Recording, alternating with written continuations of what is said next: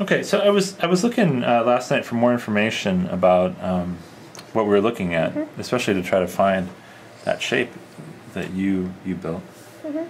And I learned about that tessellation, or these tilings in 3-space, are sometimes called honeycombs.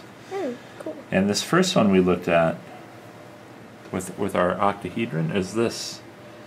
That tiling. That tiling. Now, and it's interesting, there's different ways to look at this tiling. I don't actually fully understand all this, but you can see different symmetries if you color our truncated octahedrons a little bit differently.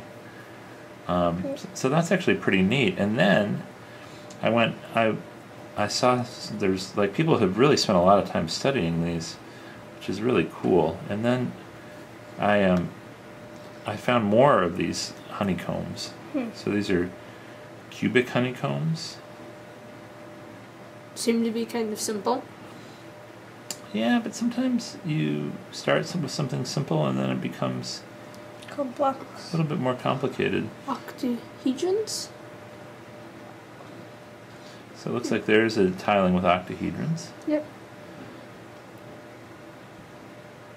It's truncated cubic honeycomb. There's some cubes truncated. So now you have cubes with their corners cut off and then filling in the gap with octahedrons. Oh, cool.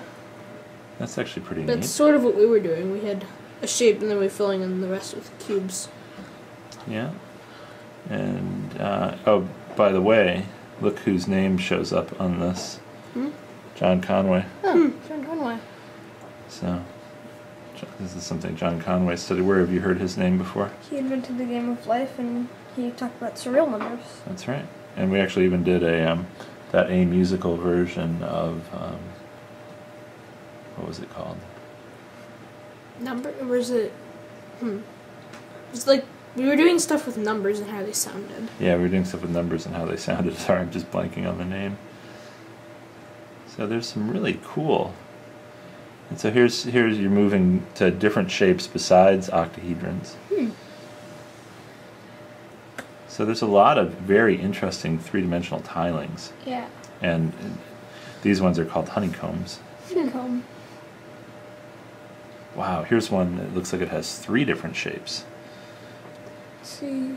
It's related to a skew aparohedron. Yeah, look at all this stuff. Cute. It's amazing, isn't Yeah. it? I wonder if we could make that out of Zoom. Wow. Probably we could just make the individual shapes. Yeah. Might be really big though. Can a truncated cubic honeycomb. Wow. Yeah, maybe we'll have to try that next. Anyway, I just wanted to show you guys that this is actually what we're studying opens up into this amazing world of three-dimensional tilings. Cool. All right, good job today, guys.